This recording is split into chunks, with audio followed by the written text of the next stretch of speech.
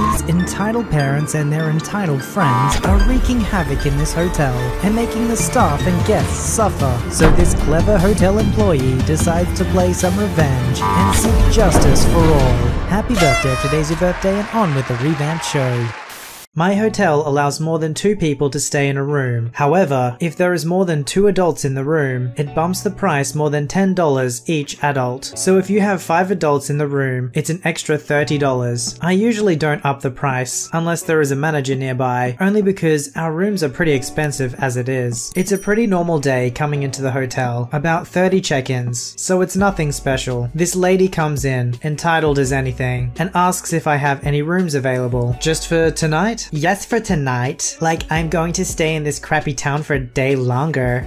Yeah, this town can be pretty boring, but it can be nice at times. How many adults and children are going to be in the room? Why does that matter? I don't tell people the price difference if they have more than 2 adults in the room. Otherwise they lie and say they have 2, when in reality they have 4. Oh, it's in case there is a fire and the fire department needs to know how many bodies are in each room for rescue. This is actually true. That's ridiculous. I have 2 adults and 1 child. At this point, I know she's probably lying, but since I am in a good mood, I let it slide. Okay, so my king standard is going for $144 plus tax, and my 2 queen standard is going for $134 plus tax. But that is outrageous. Can't you give me a discount? Do you have AAA or military? No. Unfortunately, I can't bring the price down any lower unless you have one of those things. Fine, I will take it. The other hotel chain across the street is way better, but they're sold out. Okay, may I see your ID and your debit or credit card? The check-in process ensues, and I put her in a room on the 1st floor near the pool because she requested it, and I didn't want to hear any complaints. This lady has asked for so many things to be taken up to her room. Extra towels, extra blankets, soap,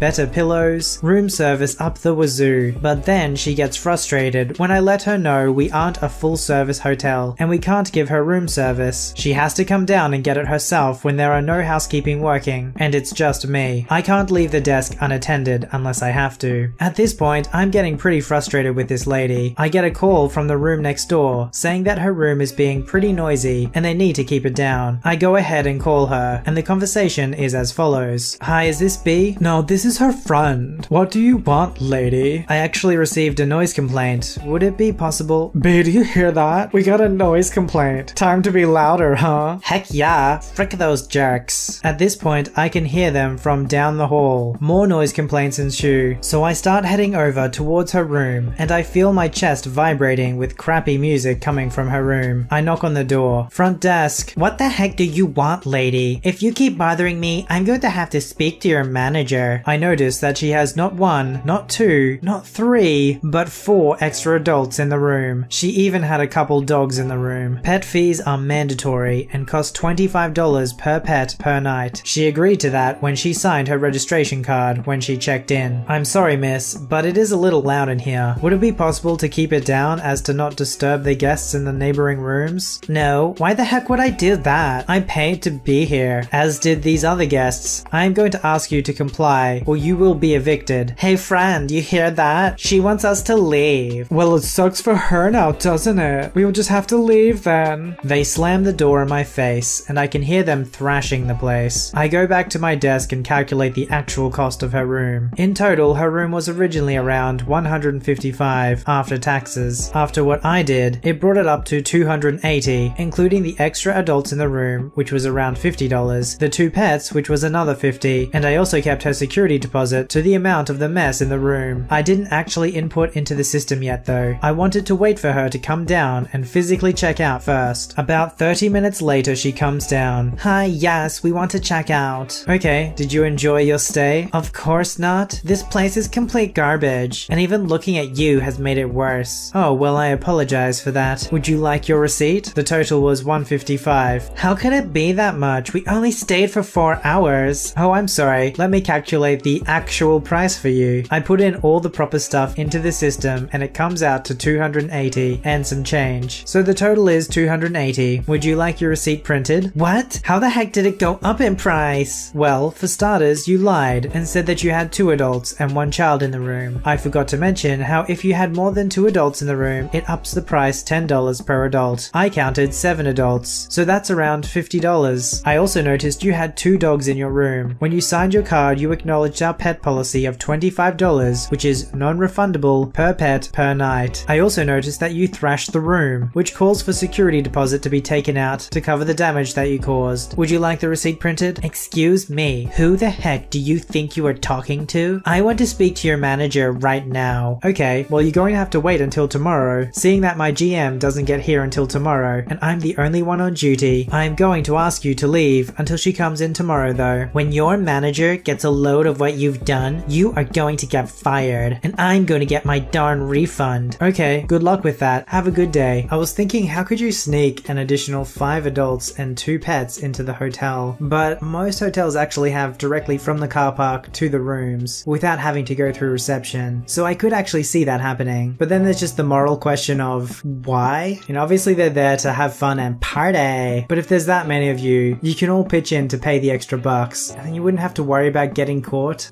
I don't understand why these people break the rules and then do the most obvious things to be getting caught. I've been living in this neighborhood for a couple of years now. My neighbor just recently got a dog, a young black lab, and decided to start taking him on walks. You can probably tell what's coming next. For some context, I have a dog, a mutt to be exact. He's a very good dog and wouldn't hurt a fly. I frequently take him on walks and clean up after him every time. I walk outside to collect the mail one morning and notice a decent sized piece of dog crap staring at me a couple feet away from my mailbox on the sidewalk. A little peeved, I fetch a plastic bag from my house and dispose of it. At this point, I wasn't sure who the culprit was, as there were a few neighborhood dogs around. A couple of days later, I happened to see my neighbor walking his dog in front of my house. No big deal, he can walk his dog if he wants to. A few hours later, I go outside to mow the lawn and notice another turd on the sidewalk. A little annoyed, and with pretty good confirmation on the party responsible, I finish what I'm doing and clean it up. The next week, I notice the neighbor walking his dog again. On the first lap around the neighborhood, the dog lays another turd on the sidewalk, and they both keep on moving. I go outside and pretend to water my lawn. When the neighbor comes back around, I politely remind him that it would be nice if he could pick up after his dog. His response to this was along the lines of, "It's a public sidewalk. I can do what I want, man." Annoyed,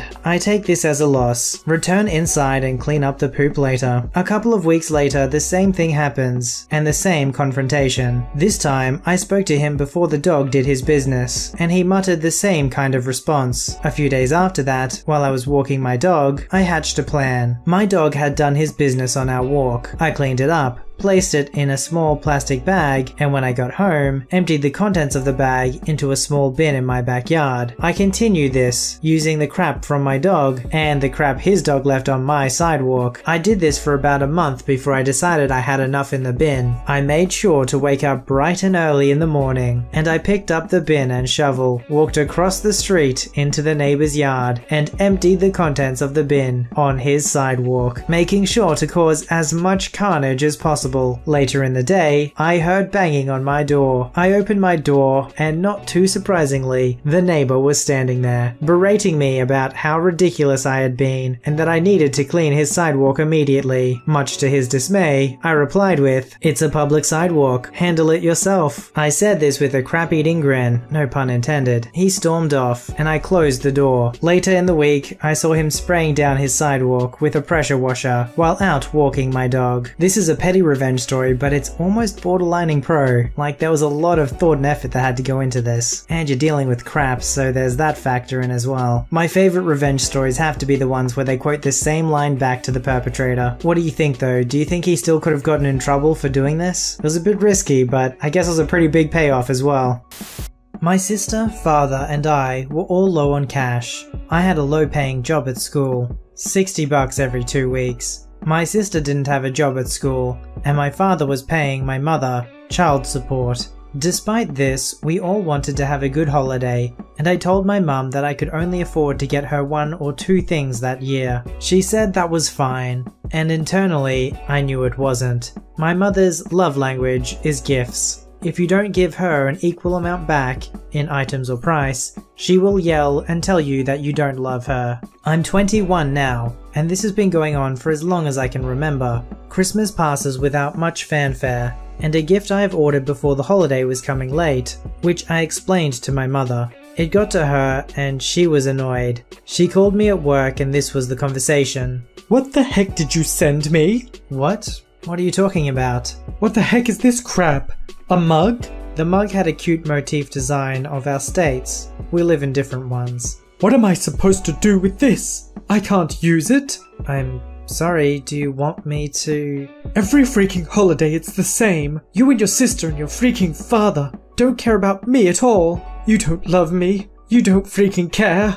I'm up here alone, and you're being so selfish. It should be noted that I have an anxiety disorder, and it gets bad when my mum yells like this. She knows this, but never stops. She yelled at me for crying, saying she didn't want to deal with me, told me to never contact her again, saying screw you, and hung up.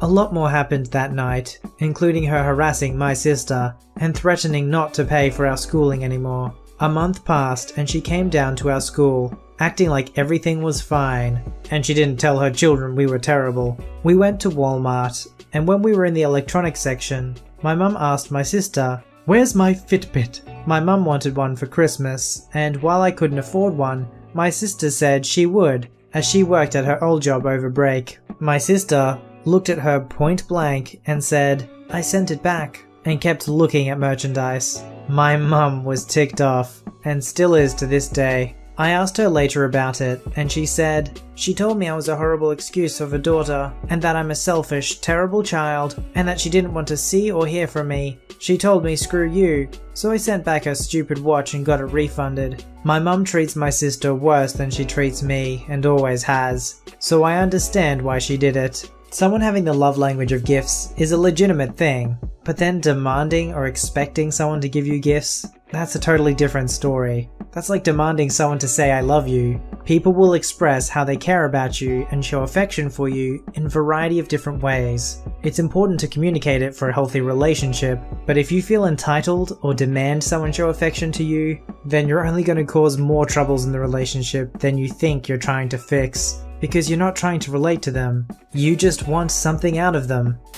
I occasionally have Airbnb guests that stay at my place because it helps with the rent. Most cause no trouble. However, this one group really pushed it. It was a father and son on holiday. As soon as they came in, I knew his son was a gamer. To be fair, I am too. But this little crap downloaded 50 gigabytes of stuff in the first night. No wonder my Netflix was slow that evening. I kindly asked them to not do that as it consumes all the bandwidth. His father said that because the listing had wireless internet listed as one of the amenities, they were free to do as they wish. I told him that it shouldn't be considered unreasonable not to consume dozens of gigabytes per day. The father scoffed at this notion. The son didn't seem too interested in lowering his consumption either. Night 2, same thing. The internet had slowed to a crawl. I was beginning to wonder what this guy was doing with all that data. So I used a packet sniffer loaded on my router using custom firmware. He was streaming something, presumably at 4K,